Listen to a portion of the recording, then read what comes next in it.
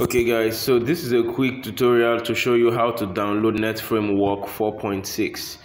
It so happens that if you happen to be using an old Windows version, maybe like Windows 7 rather, Business Center may not work straight right off the bat because some basic files that it needs to run, which we call the netframework files, are not part of Windows 7. Windows 7 comes with netframework 3.5, and Business Center needs netframework 4.6 to run.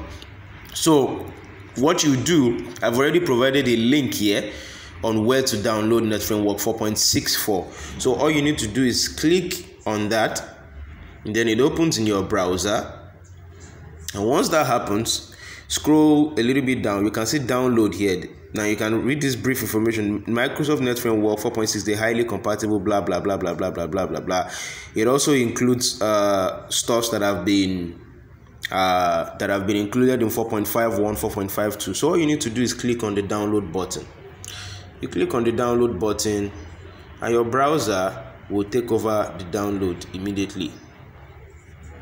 Let me show you that. So you go to your downloads here. You can see that has already started downloading, but because I have it before, I don't need to download it again. I already downloaded it before. Now take note, look at the name. You're not going to see netframework in your downloads folder when you go to your file manager. This is the name you're going to see, NDP 46 KB. Those are just technical names and all that stuff. That's what you are going to see.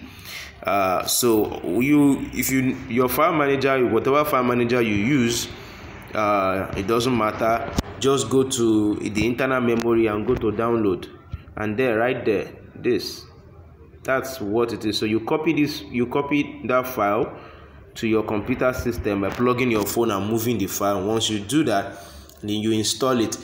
You may want to have internet connection. It may want to connect to the internet for one reason or the other, but you should have some internet connection with that. So that's it, guys. That's how you install it.